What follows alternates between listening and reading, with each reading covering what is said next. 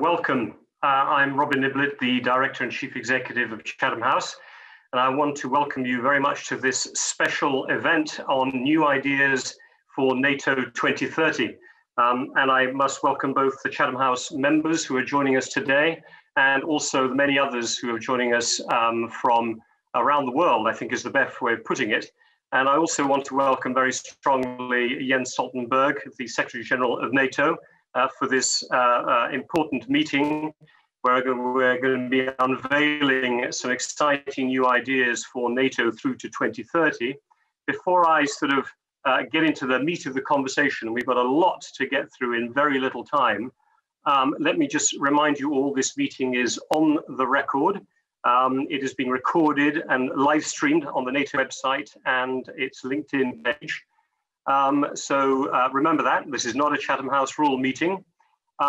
Please, when we get to the moments for Q&A, use the Q&A function. Do not use the raise hand or the chat functions, which are there. I'll be asking the questions in the little window we have on that point of view. And if you're watching on live stream, please use the Slido function. Go to Slido and enter the event code NATO 2030. This information hopefully will be supplied to you, but NATO 2030 is the event code on Slido if you want to submit a question to the NATO Secretary General. And before we absolutely kick off here, because we're going to have quite a complex meeting with some remarks from the Secretary General, we will have a little bit of time for Q&A. We're then going to get the NATO 2030 young leaders to submit some of their recommendations and share them with the Secretary General, get a little bit of feedback before we go to a hackathon, which is a policy hackathon. It's going to run for 2 hours from 4:15 p.m. GMT through to 6:15 GMT.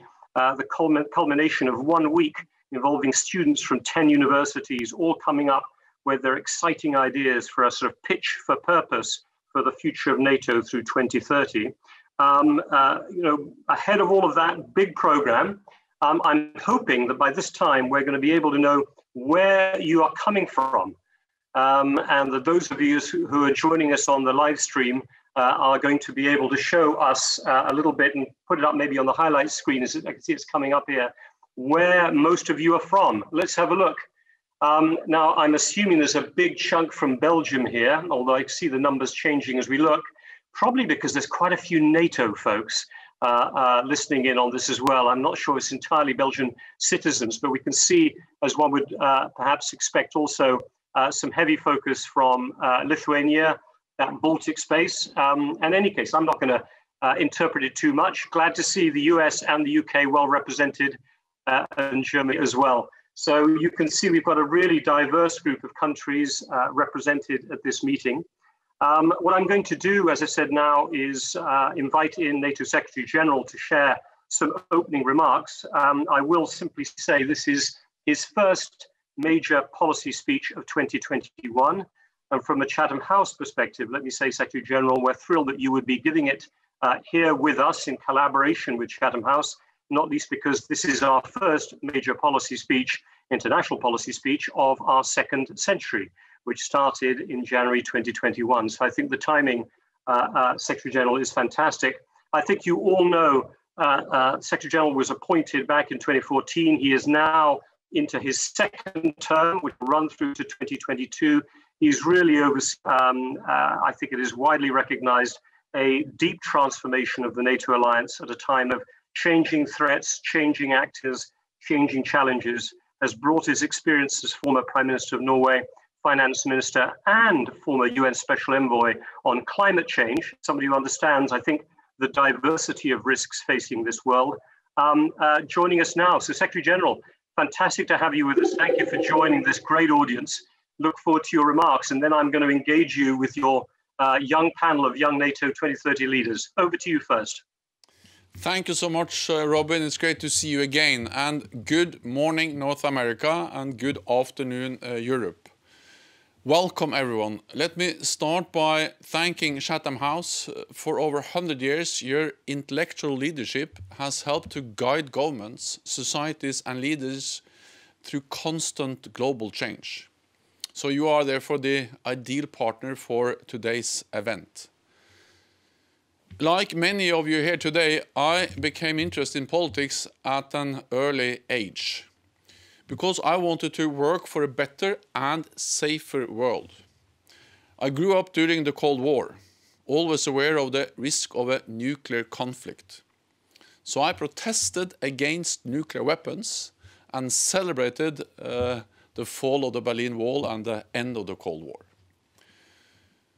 For so many centuries, conflict was a constant companion in Europe. But since the creation of NATO, more than 70 years ago, peace has been preserved and freedom maintained. The nations of Europe and North America have stood together, pledged to defend each other, to protect our peoples, and to uphold our values. That pledge remains, but the world has changed, and it has become much more unpredictable than when I was growing up. We don't just face one clear challenge, but multiple complex challenges. From pandemics to infodemics, from climate change to the disruptive technologies. And the lines between peace and war, civilian and military, state and non-state are increasingly blurred. To continue adapting our alliance to this unpredictability, we launched the NATO 2030 initiative. This is why we are all here today, and why I asked a group of 14 young leaders from across the alliance to advise me on NATO's future.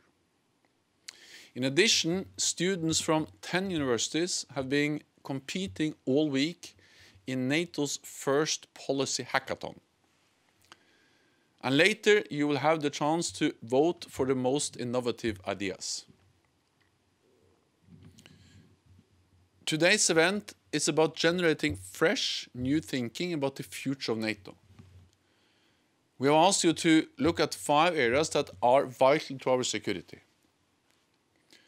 First, we asked you to look at how we can continue to protect our values and the rules-based order that has brought us peace and prosperity for so many decades. These values, freedom, democracy, the rule of law, are not abstract notions. They are at the very core of who we are. And we got a shocking reminder of this as we watched the attack on the United States Congress just a month ago. That was not only an assault on the heart of American democracy, but also on the core values of NATO. President Biden's inauguration on those same steps just 2 weeks later showed the strength of democracy. It also showed that we must never take our democracy for granted. The second area we asked you to look at is resilience. Increasingly, our security does not just rely on strong militaries. We need strong, resilient societies and economies too. We need more robust infrastructure, transport and telecommunications, including 5G and undersea cables. And we need safer and more diverse supply lines for fuel, food and medical supplies. We must do more to identify vulnerabilities and mitigate risks and hold each other to account. For example, by screening foreign investment, ownership and control of our critical infrastructure and assets. Because these are not just economic decisions. They are crucial for our ability to protect ourselves. We should never trade short-term economic benefit for our long-term security interest. The third area we asked you to look at was NATO's role in the world. NATO is and will remain a regional alliance of Europe and North America. But the challenges we face are more and more global. So we need a global outlook. we need to work even more closely with like-minded partners across the globe to develop a community of democracies, like Australia, Japan, New Zealand and South Korea.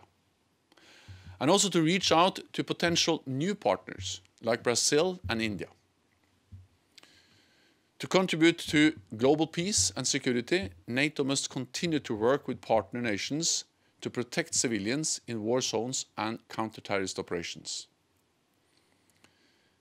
NATO is a standard setter in these areas, because for NATO, national security and human security must always go hand in hand.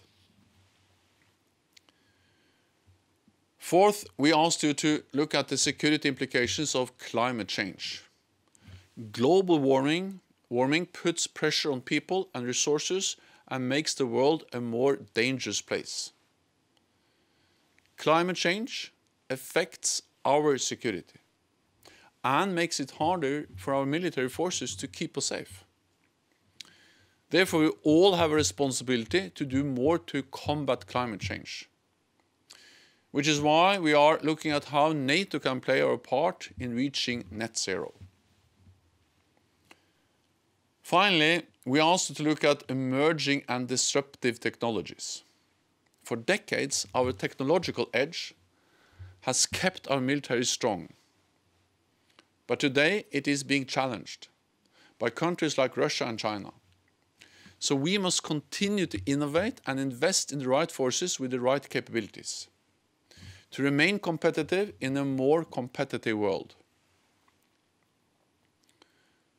For all 5 areas, the ideas you put forward today will help me finalize my recommendations to NATO leaders at our summit later this year. Your generation has the greatest stake in our future, so it is essential that your voices are heard. This is your chance to shape our agenda for NATO 2030. So I thank you for your energy, your ideas and your optimism today. We must be bold. Together we can make NATO stronger. To keep our nation safe on both sides of the Atlantic, in a fast-changing world. I very much look forward to hearing from you, and I wish all the hackathon teams the very best of luck. Thank you very much, Secretary General. Thanks for those very important remarks, for laying out the scope of the challenge that you set to the NATO young leaders to look at the diversity of the challenges and risks, which, as you described, cover a spectrum that no longer has some of perhaps the simplicity of the Cold War challenges that faced NATO in that time.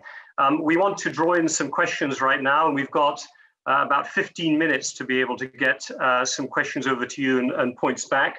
What I wanted to do, though, if I may, is start with a question on behalf of one of the young members of the Common Futures Conversation, a network actually which Chatham House has helped convene with the support of the Robert Bosch Foundation and a number of other organizations that brings young Europeans and young Africans together to think about their common future.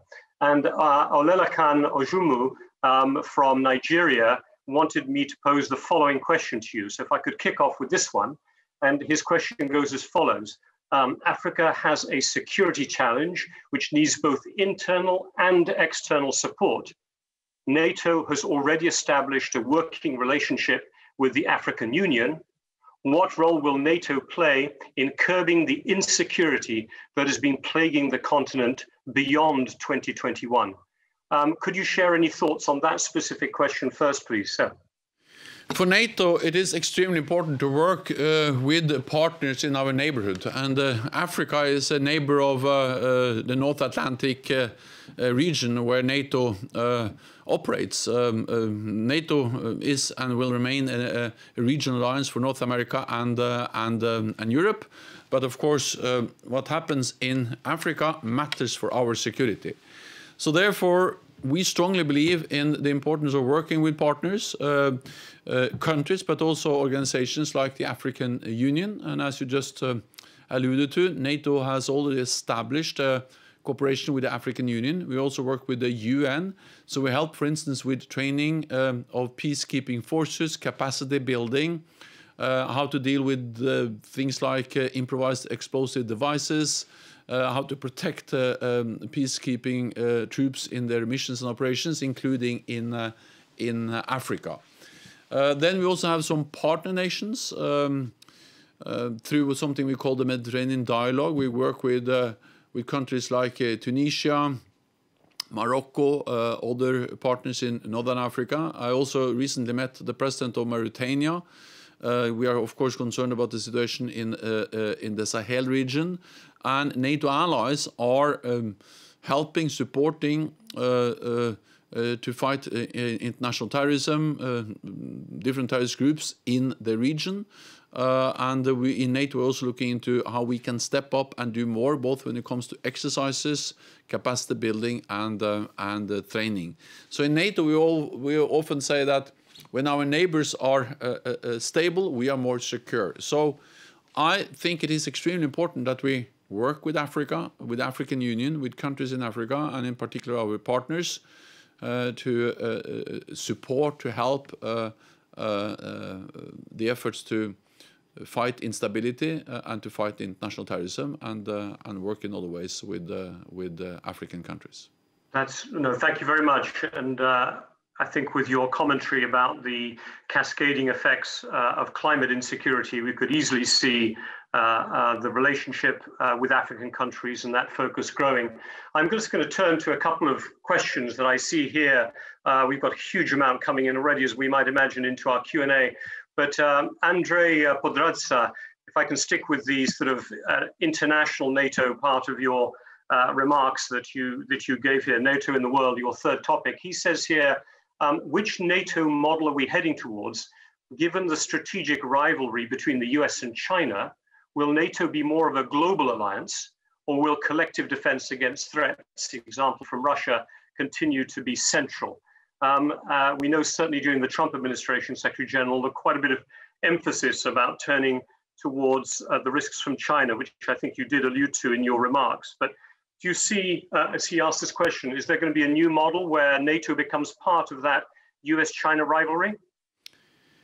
We don't regard China as an adversary, and there are opportunities connected to the rise of China. The strong economic growth has helped to lift hundreds of millions of people out of poverty, and of course the strong economic growth in China over decades have also been important for NATO allies, important for our export markets, our economies. Having said that, at the same time there are some challenges for our security. Soon China will have the biggest economy in the world. China is an authoritarian society which does not share our values. We see that in the way they crack down on democracy, human rights activists in Hong Kong, how they deal with minorities or oppress minorities in their own country, like the Uyghurs, and also the way they have threatened Taiwan, or the way they actually behave, for instance, in the South China Sea. China is also now investing heavily in new modern military capabilities, including new nuclear capabilities. And China is present in NATO countries, investing heavily in infrastructure. We had an important discussion about 5G, and I think we have seen a convergence of views within NATO, realizing that, for instance, 5G network is crucial not only for our economies, but also for the resilience of our societies, and fundamentally about the security of our societies. And NATO is a unique platform to bring together North America and Europe to address these challenges, because in security, size matters. Of course, NATO is important for Europe, but NATO is also important for America, and especially addressing the security consequences of the rise of China. It matters for the United States that they have 29 friends and allies in NATO. Let me just end by saying that, for me, this is not about making NATO a global alliance. NATO will remain an alliance with members from Europe and North America, and our collective security guarantees, they apply for North America and Europe. But the threats we face in this region, they are becoming more and more global. Terrorism, cyber, space, and the rise of China, these are global challenges that affect our regional security. Therefore, being a regional alliance, we need a global approach, and this is also what we address in NATO 2030. Well, thank you for that important distinction, as you said, a North Atlantic alliance in terms of collective security guarantees, but an alliance that has global interests. There are a number of questions. I'm sort of going to grouping them together, but Gigi Alsabrook in particular, along with others, asking about the dilemma I'm sure you're having to deal with two key members, Greece and Turkey, facing quite a serious set of disputes and disagreements, including deployment of vessels and so on in the Eastern Mediterranean. How are you as the Secretary General managing this challenge? And how do you see the way forward, to put it bluntly, given both countries' central role for a strong NATO in the future? It is well known, and it's actually part of what we have also addressed in NATO at several occasions, that there are differences between NATO allies, and in this case between two important NATO allies, Greece and Turkey. Both Greece and Turkey are valued allies, but they disagree on some issues, including related to the Eastern Mediterranean. I think that NATO's role is to provide a platform to address these differences. When we disagree, when there are differences, we need to convene and to sit down and to have open and honest discussions about the differences. And that's exactly what we have done when it comes to, for instance, the situation in the Eastern Mediterranean. And therefore, we have been able to establish at NATO what we call a deconfliction mechanism, and that's actually military lines of communications, a hotline, military technical talks between the Greek and the Turkish military and personnel here at NATO in Brussels, and by that reducing the risks of incidents, accidents between ships, planes in the Eastern Med coming from Turkey and Greece. This is important because in the 1990s, where we had similar differences, tensions between Greece and Turkey, we actually saw that that led to casualties, to serious incidents that led to actually fatalities and loss of personnel. We need to prevent that from happening again, and that's the reason why we have established this deconfliction mechanism at NATO. This has also helped to pave the way for Greece and Turkey to sit down and restart what they call exploratory talks on the underlying disagreements. So yes, there are concerns, but I think the most important thing NATO can do is to try to find ways to step by step not only complain about the concerns and express concerns, but also find a positive approach, a way forward. And over the last weeks and months, we have seen some important steps in the right direction, proving that NATO has an important role to play also when allies disagree, as they do, for instance, in the Eastern Mediterranean. Thank you. We have quite a few questions coming in on the cyber question as well. I'm just looking here. Obviously, you highlighted this as, I think, your fifth or one of your key topics in your list for the young group to focus on.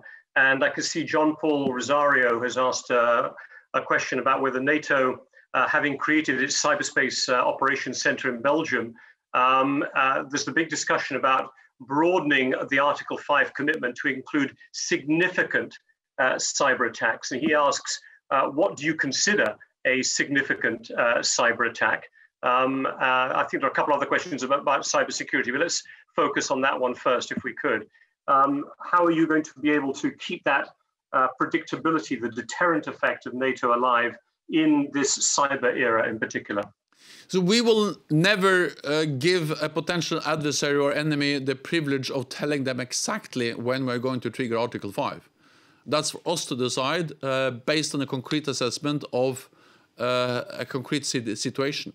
But what we have clearly stated is that a cyber attack might trigger Article 5. So if we assess it, deem it as serious enough, then we can trigger Article 5. Meaning that then we have all NATO allies stepping up and protecting the ally or those allies that are under a cyber attack.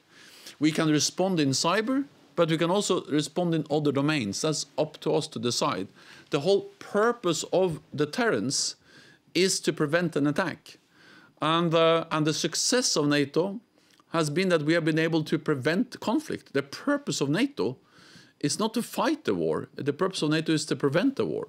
And we have done so successfully for decades. Then I think we have to recognize that in cyber, the line between peace and war is more blurred. And that's one of the challenges we face, that before it was easy to define whether we were at war or whether we was living in peace. Now that with terrorism, cyber, hybrid threats, that line is more blurred, and that in itself is a challenge. We have established cyber as an operational domain, and we have also developed what we call national cyber effects, sometimes also referred to as offensive cyber. And NATO allies use that in a very effective way. For instance, in combating Daesh, ISIS in Iraq and Syria, we were able to take down many of their cyber capabilities that were important for them, recruiting, spreading their propaganda, financing. So offensive cyber or national cyber effects are also part of what NATO has developed over the last years, and we continue to strengthen our cyber defenses. Thank you.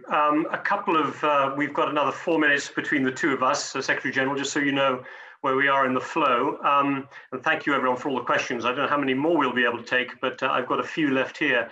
I want to make sure we touch on, maybe a little bit traditional, but Anastasia asks the very obvious question, what mechanisms do you foresee NATO developing in its 2030 agenda to contain continued Russian aggression?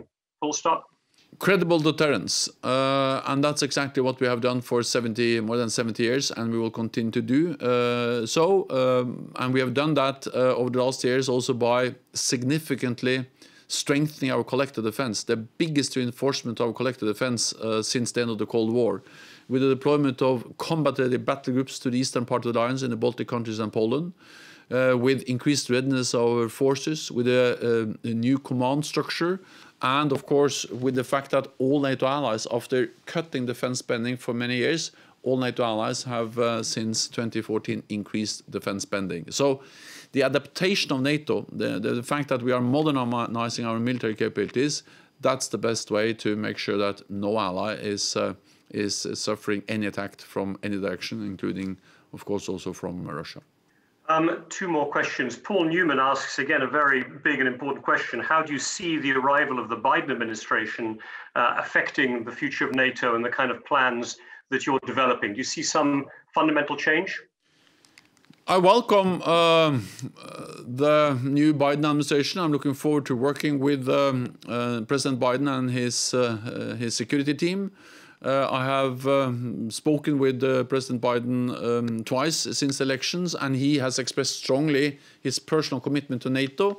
I have worked with him in his previous capacities, and I know that President Biden is a strong personal supporter of the transatlantic bond, and he knows NATO very well. I also spoken with Secretary Blinken and the new Defense Secretary and Austin, and they also express their strong personal commitment. So I think that the new Biden administration provides a unique opportunity to re-energize, to revitalize, to rebuild NATO, and I look forward to welcoming President Biden to the NATO summit here in Brussels later this year.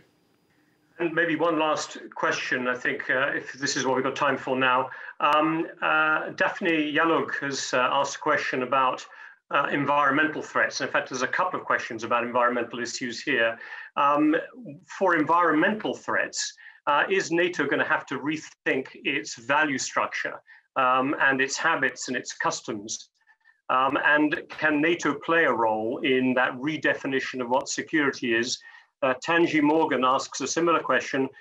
Climate change is not just a climate threat, it is driven and is affecting biodiversity in particular, and that also has security implications. So how inventive can NATO be in rethinking these environmental dimensions of future security? How much of a role can NATO play in that space? So climate change is a serious issue for many reasons. One of them is that climate change affects our security.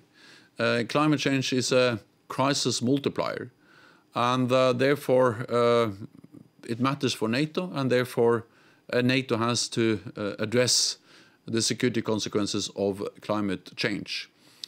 One of the reasons I want to, as part of NATO 2030, to launch a process where NATO is adapting, developing a new strategic concept, is that actually in the existing strategic concept we agreed back in 2010, climate change is hardly mentioned. It's mentioned one word, tiny reference to climate change.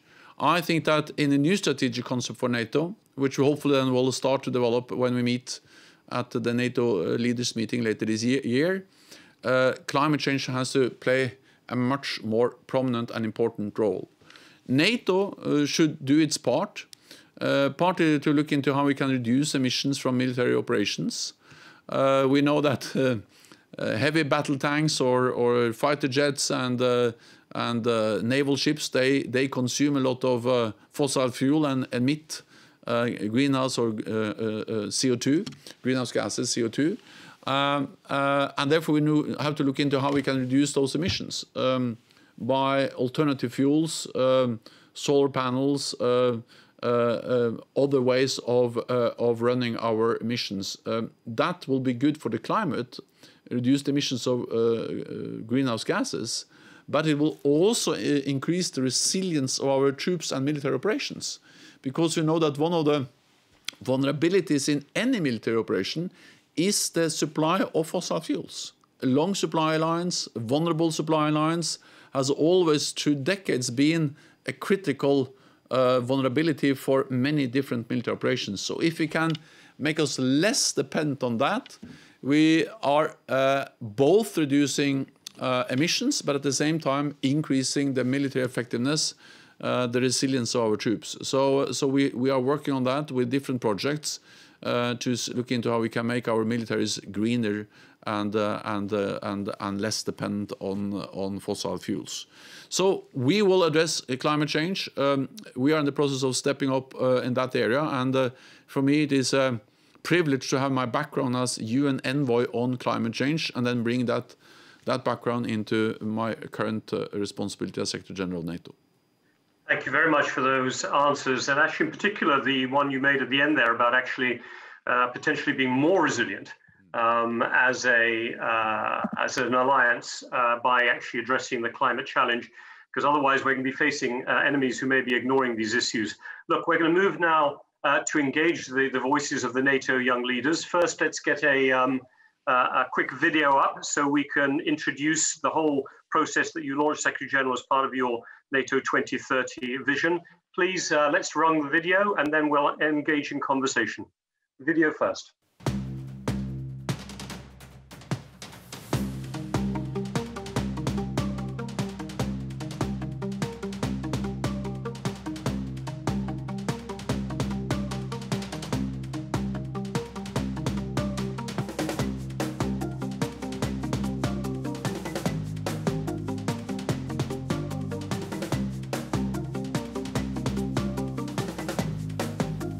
I would like to hear your views, to have your ideas, your proposals of how NATO can remain strong. Alice Biangalan, French. My name is Don Cedar and I have the Dutch nationality. My name is Martin Dimitrov. I come from Bulgaria. My name is Corey Flesser. I am from the United States. My name is Andrea Rodriguez. I'm from Spain. I'm Anne-Marie Maffedon and I'm British. Hi, my name is Gude Jensen and I am from Kiel, Northern Germany. My name is Katerina Kurtisova and I'm from Slovakia. My name is Tanja Lacic and I'm a Romanian living in Belgium. My name is Jan Lukacic. I'm a European coming from Czech Republic. My name is Claudia Maneggian and I'm from Italy. My name is Mark Stoltenberg. I'm Latvian. Hi guys, my name is Ulrich. I'm a Danish national living in Copenhagen. My name is Ken Long and I'm a proud 31-year-old Canadian. I assume we have introduced all of the NATO young leaders there, in which case I'm going to come back in and engage now in the next part of our conversation. And I noticed that the NATO Secretary General was wearing a tie during that little video, but he has definitely got in with the space of our NATO young leaders now in this part of the conversation. So what I'm going to do is introduce, first of all, Alice Billon-Galland, who conveniently, from my point of view, is a research associate at Chatham House in our Europe program. She is one of the 14 NATO 2030 young leaders, as you saw introduced just there. In her case, she was nominated by the European Leadership Network, and Alice is going to kick off and at least kick off this process and introduce the first of our 6 speakers who will be engaging in conversation. Alice, over to you. Thank you, Robin. And on behalf of the group, thanks to you, Secretary General, for asking us to fit into your thinking for NATO 2030. I think it's fair to say that faced with the multiple and complex challenges which you just outlined in your speech, defending the 1 billion citizens who live in NATO countries is a moving target. This is why we believe that NATO will need to deter, defend, and provide security differently by 2030. Of course, NATO should firmly guard its strength with an enduring focus on deterrence and keeping the alliance militarily strong, as well as a renewed commitment to allied solidarity and democratic principles. But to meet all the new challenges, NATO will also need to embrace the change by combining a more holistic understanding of security with a more balanced transatlantic core and a truly global mindset. As you'll see, our report is made of both moonshot ideas and specific recommendations. The report doesn't aim to be a comprehensive strategy. Instead, we decided to focus on a couple of key issues which we believe should figure more prominently in NATO's work because they matter to the new security environment. So while being cautious to neither overextend NATO's mandate nor to over-securitize new policy areas, we argue that the alliance can bring considerable added value by doing 3 things. First, by providing a space for political consultations among allies and with like-minded partners on issues ranging from economic coercion to cyber attribution. Second, by providing leadership on global issues such as climate security and space governance. And finally, by fostering a new mindset on crucial topics such as resilience or emerging technologies. My colleagues will now present to you some of our key recommendations. Let me first introduce Tanja Lezic, nominated by CEPA, the Center for European Policy Analysis. Thank you. Thank you, Alice. Secretary General. For us, resilience lies really at the heart of NATO's ability to defend and to deter in 2030. So let me share with you 2 key recommendations. First, we think NATO should become a resilience pathfinder. What does that mean? Well, it means that NATO has a greater role to play in helping allies achieve resilience across the board. Now, resilience is a moving target, but we bring concrete ideas like a resilience barometer or a civil military strategy that can help NATO craft a security insurance policy for the crises of the 2030s. Now, for us, resilience is split across 8 key domains. They range from the internal to the economic and from the defense to outer space. Now, second, we recommend a reform of the 2% defense spending target. We believe that what counts as a defense contribution in 2030 should be reimagined. We believe there's no better way to incentivize allies to spend on areas such as climate security, anti-hybrid warfare, or economic resilience than making it count as a contribution to our common defense. We believe that as NATO becomes a resilience pathfinder, it should also find the path towards responsibility rather than burden sharing. So any new metric should be inclusive of diverse contributions that strengthen our collective defense and our collective resilience. Thank you.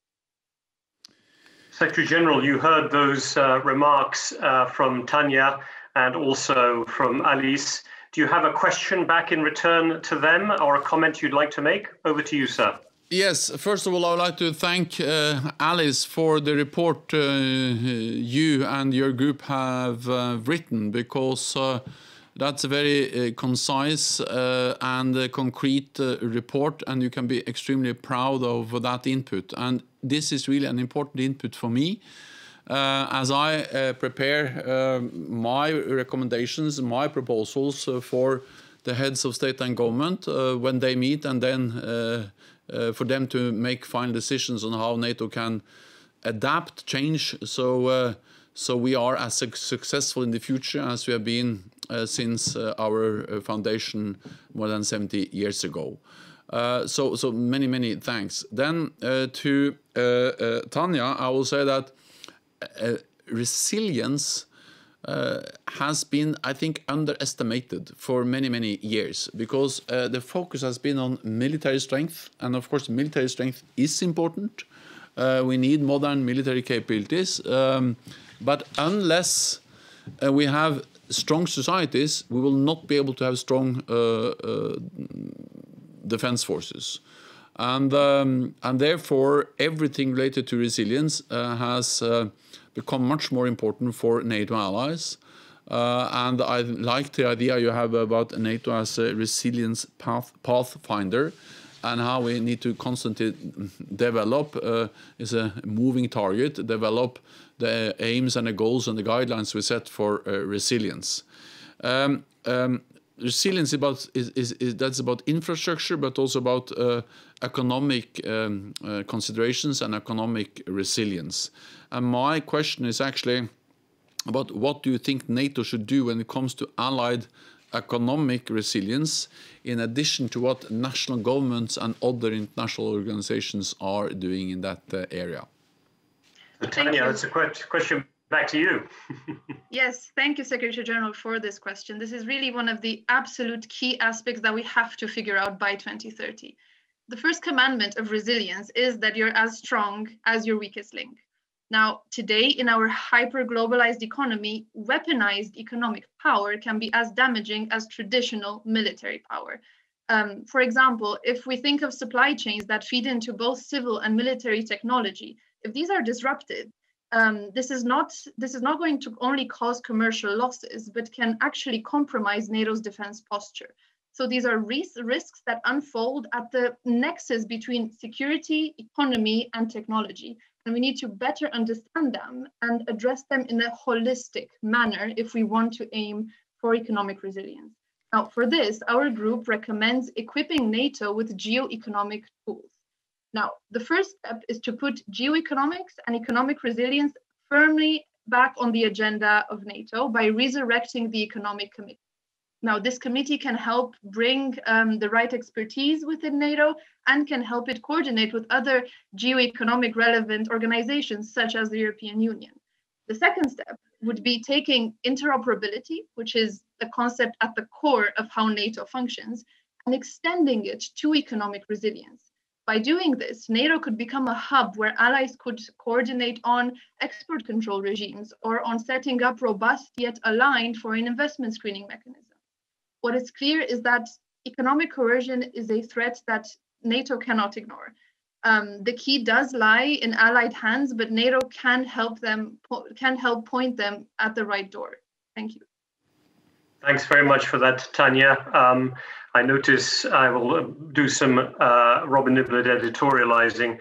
I also found your second recommendation on rethinking the 2% target a very interesting provocation, which I'm sure the Secretary General and all of NATO will be considering very carefully. But I think the focus right now on resilience obviously has been essential. We have two more blocks of recommendations and interaction with Secretary General. Keeping an eye on time, we're only running about 3 minutes behind, but just to remind you, the time is very tight. I'm going to give the floor now to two more of the 7 members of the NATO team, young leaders team, who are presenting here. This is to Ulrik Smed, who is with the Office of the Tech Ambassador of the Danish Foreign Ministry, who's been nominated by the Atlantic Council, and Katarina Ketisova, who is actually a fellow with the European Leadership Network and has been nominated by Globsec. So Ulrik, do you want to start off first, and then to Katarina with your set of recommendations? Thank you, Robin, and thank you, Secretary General, for allowing us to be here today. I'd like to highlight some of our group's thinking on values and why this is important for NATO, especially following the events in recent years and months. So at home, we believe allies should recommit to NATO's democratic values at the upcoming summit this year, to the rule of law, transparency, and division of powers. And operationally, we recommend leaders to have an annual discussion on democratic principles and work towards a written values pledge that would outline norms and responsibilities that allies strive to live by, to focus NATO's purpose and its commitments in the years to come. Because we need to be ready and credible in the eyes of citizens and for an era of geopolitical competition on values. Abroad, we think the alliance should become a beacon for democracy, to work together with democracies around the world. NATO's partnerships should be anchored in value-based principles on all levels: political, capacity building, and operational engagements. A decade ago, we might have taken for granted that our values and the direction of travel, but we can't afford to do that any longer. We need to lean in. And that's why NATO needs a global partnership for peace with an open horizon to the world and an active approach to partnerships with democratic nations, also outside the North Atlantic region. So in 2030, we would like to see NATO lead by example at home and abroad in a transparent and accountable way, while building the democratic foundations for an era of global competition on values. Thank you. Thank you very much, Ulrich. And let me just say, there was a very, I thought, important question we did not get to in the discussion earlier from Rachel Smith, who talked about precisely what you raised, the issue of values and whether the alliance can remain as committed and how it could do it. So thank you very much for those comments, Ulrich. Incredibly important. Katrina, you've got the very big issue now of climate. Over to you. Thank you, Robin, and thank you, Secretary General. As we speak, climate change is affecting our security environment. NATO can and should do more to climate-proof its policies and operations. I'd like to offer 3 recommendations from our climate chapter. First, we believe that NATO should capitalize on the current political momentum and put climate change at the top of the political agenda, starting with the next NATO summit. On that occasion, the allies should publicly state that climate change is an existential threat and a fundamental security risk to the alliance. At the North Atlantic Council, an informal caucus of allies that are already actively engaged in addressing climate security risks could be established to facilitate the exchange of lessons learned and best practices and to regularly brief the NAC. And ultimately, to echo what the Secretary General has already stated, climate change should be embedded in an updated strategic concept. Second, NATO needs to better understand the conflict and instability implications of climate change. Partnerships at all levels, military cooperation programs, and diplomatic tools are very important for NATO to understand the underlying dynamics on the ground and to be prepared to respond in time. A combination of remote sensing, big data, and AI, while improving intelligence sharing among allies, would increase NATO's capacity to better forecast future environmental shocks. And lastly, NATO should lead by example and act as a catalyzer for climate action by supporting allies in their emissions reduction and adaptation efforts. Thank you. Secretary General, some questions or comments back to Ulrich and Katrina. So first to Ulrich, I very much agree that values is what NATO is actually founded on. So we need to stand up for those values. And NATO has, of course, partly been important in defending those values by defending those values against authoritarian threats and challenges from the outside, especially during the Cold War with the Soviet Union. Then after the Cold War, NATO played a key role in spreading those values through the enlargement. We have gone from 12 members to now 30 members, and just by that we have helped to spread democracy, the rule of law, individual liberty throughout Europe. But then thirdly, we need to be honest and also talk about the concerns that some allies express about our own ability to live up to our own values. And there I think that the most important thing NATO can do is that we are open, we are frank, we provide a platform also for allies to express their concerns and to look into how we can make sure that we defend and protect the values also internally. I refer to the attack on the US Capitol or the US Congress building as one example of how we can never take these values for granted even inside our own countries. This is not the first time we see concerns expressed about values in our own countries, but I think that NATO's role is to address these concerns in an open and frank way, and I'm absolutely certain that will be also part of the NATO 2030 agenda. Then on climate change, I also already said some words about climate change. But again, I really hope, and I not only hope, but I know that climate change will be on the top of the NATO agenda. It will be an important issue when leaders meet and also as we start to develop a new strategic concept. But climate change is so important that it's not enough only to talk and write about it. We need to do something concrete to reduce emissions. And therefore, I also welcome your third element, that we need to actually help allies to reduce their own military emissions. And therefore, my question is that, do you think that NATO allies should set voluntary targets for reducing their emissions from military activities, military emissions? And what more could we do to help to reduce emissions from military? Thank you for that question. I would say that before we speak about voluntary targets, the first step would be to help allies measure their military emissions. And once those are known and maybe made public, in the next step, NATO could help allies set voluntary targets so they can reduce their emissions in ways that do not compromise operational effectiveness. But there's more that NATO can do. Another step would be to set green targets for defense planning, and such targets could include a 25% fuel efficiency increase, higher standards for military facilities, or cleaner equipment and support solutions. And to revert back to our recommendation about a reformed 2% defense spending metric, we believe that the development of sustainable technologies, of green technology, should form part of that reformed metric. Thank you very much for that reply, Katrina, and for keeping this conversation going. And we are moving again pretty well on time here, Secretary General. What we're going to do now is come to the last third block, and we're going to get some opening remarks from Corey Flesser, Women, Peace, Security Advisor at Booz Allen Hamilton, nominated by the German Marshall Fund of the US, GMF.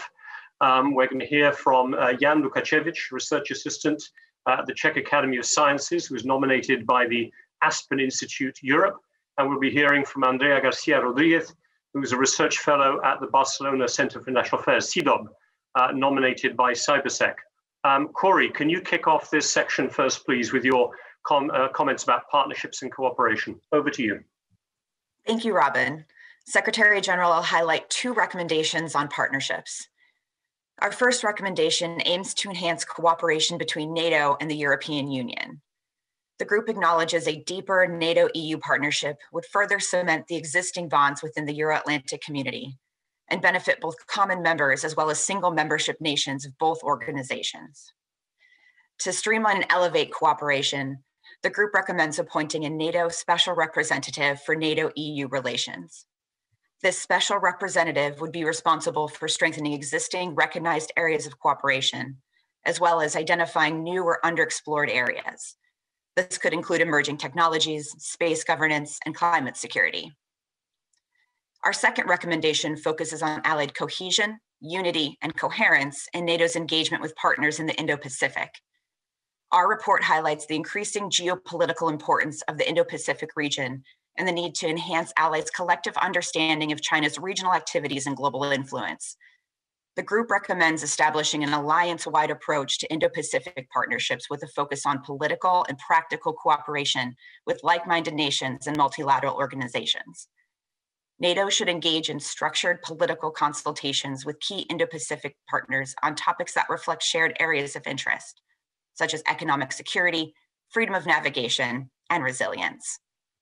Such strategic engagement would help the alliance achieve a more uniform understanding of the challenges posed by China and expand NATO's global network of democratic, values-based partnerships. Thank you.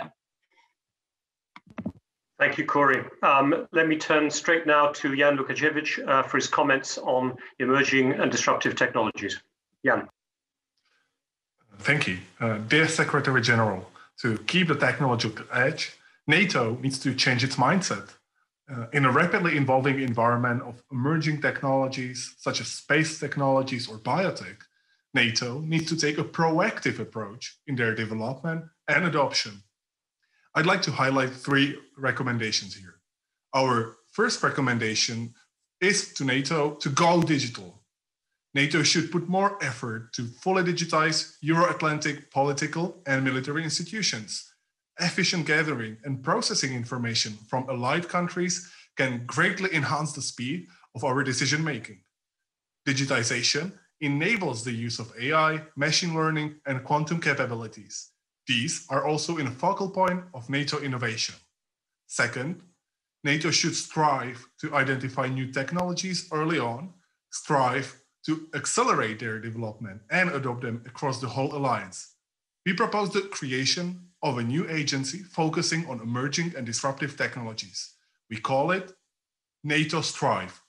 In short, this ecosystem will encompass the early identification of emerging technologies and their further research and development. This will result in accelerated adoption and bridging the gap between the private sector, academia, and leadership of NATO allies. Our third recommendation suggests NATO being an ethical norm setter. A newly established ethical framework would enable NATO to set norms in the area of emerging technologies, allowing alliance to protect and uphold its values in future. Thank you. Thanks very much, Jan. Let me turn first to you, Secretary General, to respond to those comments, any questions you might have back to the group, and we'll get Andrea to reply. Over to you, Secretary General. So first to Corey, I totally agree that partnerships are important for NATO. No single institution, no single country can manage all the security challenges we face alone. So we need to work together. Therefore, for instance, for NATO, it has been extremely important to strengthen the cooperation with the European Union. And I'm glad to see that we have been able to lift cooperation between NATO and the European Union to unprecedented levels. I meet regularly with the EU leadership, and we are constantly in dialogue with them about how we can further strengthen. Just the fact that more than 90% of the people in the EU live in a NATO country illustrates the importance of us working closely together. I also agree with you on the importance of trying to look into how we can further strengthen cooperation, partnership with our partners in the Indo-Pacific region. We have 4 partners there already in South Korea, Japan, New Zealand, and Australia. And I think also when we look at those partners, we see that these are countries which are also important when it comes to standing up for our democratic values. And they are eager to work more closely with NATO. We are eager to work more closely with them. And in the light of the rise of China, I think that the partnership in the Pacific region becomes even more important. And we need to also discuss, based on your recommendations, how we can further strengthen cooperation with like-minded democracies around the world. Then technology. I think it's hard in a way to understand how much new, disruptive, emerging technologies are changing the nature of warfare. I have read some books about the First World War, and people didn't realize the horrendous, the brutality of that war, because they hadn't really taken into account the consequences of the Industrial Revolution for war fighting. In one way, I think we risk doing the same mistake now, that artificial intelligence, facial recognition, autonomous weapon systems, quantum computing, all of that combined, it's not only changing our civilian societies, but it's also fundamentally changing the way conflicts will be fought in the future. And therefore, NATO needs, of course, to maintain the technological edge. But we also need to look into how can we develop arms control addressing new technologies. Arms control has traditionally been about counting warheads. Now it's about having regulations of cyber, of algorithms, of a lot of other areas where the normal counting of warheads doesn't work. So how do we apply arms control to disruptive emerging technologies? That's a big chapter. And also when it comes to ethical dimensions, and there I think also NATO should be, as you also allude to, a standard setter.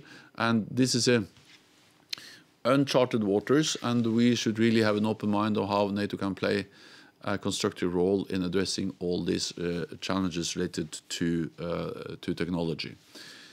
I have one question. Is that now, or should I wait? You've got one more question coming to you from, or one more comment maybe in reply from Andrea. Andrea, over to you. Thank you very much, Secretary General, for your comments. I agree with you, and the group agrees that certainly emerging and disruptive technologies is a very big topic, and the issue of partnerships is another big topic. And I would like to highlight two issues that you've mentioned in your comments. The first one is about arms control, and the second one is about ethics. We believe that by the creation of this new entity called NATO Strive, we could work towards these two issues. First of all, because if NATO guides globally the development of emerging and disruptive technologies, it can also guide the way they are developed. For that reason, we believe that the creation of an ethical framework that should guide this development of these new technologies should be a priority for the Alliance, because not only through this NATO Strive agency, NATO would be able to maintain its technological edge by seeking out and finding these technologies, as well as the companies and the startups and the ecosystem itself that have the potential to develop them, but also by exporting these ideas of these like ethical EDT, ethical emerging disruptive technologies to the world, and therefore reaffirming its power as an ethical norm setter and also as a democratic giant. Thank you very much, Andrea. Secretary General, that brings us to the end of this section. I don't know if you wanted to make any last comment right now, otherwise I'm going to thank you and introduce the hackathon. But any last comment from you, sir? I have one also comment on this issue of this new entity you have proposed, or both Andrea and Jan mentioned, that we need a new entity to deal with disruptive and emerging technologies. I think that's an interesting idea. It's not for me now to conclude. I will consult with allies, with capitals, with leaders before I put forward my proposals for them. But I think that's an interesting idea, because I think that we need to really look into how NATO can deliver when it comes to bringing allies together in addressing the importance of new disruptive emerging technologies. One challenge we have is that traditionally new technologies were very much developed by the military. Also everything from nuclear to the internet to GPS has been developed by government actors and often the military. Now very much of the technology is developed in the private sector. And of course, if we develop or establish a NATO entity for addressing emerging and disruptive technologies, then we also need to look into how can we link that entity with the private sector, including with startups. So that, if there is time, that's my last question, is actually the link between a NATO entity on technology and the crucial cooperation link with the private sector, including startups, which we know are so important for new technologies. Thank you, Secretary General. I'm glad you brought that point in right at the end, because actually that was another of the questions we were unable to get to, which was the connection with the private sector in one of the earlier points. So I'm glad you had an opportunity to plug it at the end. Let me say right now, having moderated quite a few meetings in my time as director of Chatham House, I thought that was one of the most content-rich, concentrated dialogues I've had the privilege of moderating and witnessing. Huge thanks to our young NATO 2030 young leaders who showed many of us who are less young how to be able to really put good ideas over in a thoughtful and organized way. Thank you, Secretary General, for making the time for inspiring and driving this process, and all of your teams as well back in at NATO. It really, I think, has been an incredibly productive moment. Now, this is not the end. I want to remind everyone, I said at the beginning, we're now going to be going into the policy hackathon. It will be starting at 1/4 the hour, I'll put it that way, depending on where you are. It is 6 past the hour right now, but at 1/4 the hour, we will be going into the hackathon. Those of you who've been watching this on live stream, stay with the same live stream. You will have an opportunity to continue engaging and offering questions through the Slido function that you've already done. Those of you who've been joining this session through Zoom, many of the Chatham House members and others who've been in through that platform, you've had in the chat line the link to follow to be able to now engage in the hackathon. It'll be, you need to follow the links that were provided there. And also there was a Slido link that you can use to be able to engage in the conversation as well. And this is going to go on for 2 hours. So GMT from 16:15 to 18:15, at the end of which we should have some fascinating insights voted on with a jury, which are the best ideas, as you always get with a hackathon, on how NATO will adapt for all the big questions that we discussed today, the values battle, the economic as well as security resilience, the climate challenge, the technology disruption challenge, the interoperability, and where NATO sits in the world. Again, let me just thank you, Secretary General, for taking on so many of these ideas and engaging with these young NATO leaders. And again, I think on my behalf and everyone's here, great job to the 14 young leaders putting together these great ideas in such a concentrated way. So that's it from me. Look forward to seeing you in the hackathon. Go straight there, but it'll kick off at 1/4. Have a good, productive rest of your day. Thank you very much. Bye, Jens. Thanks so much, Robin. Thank you.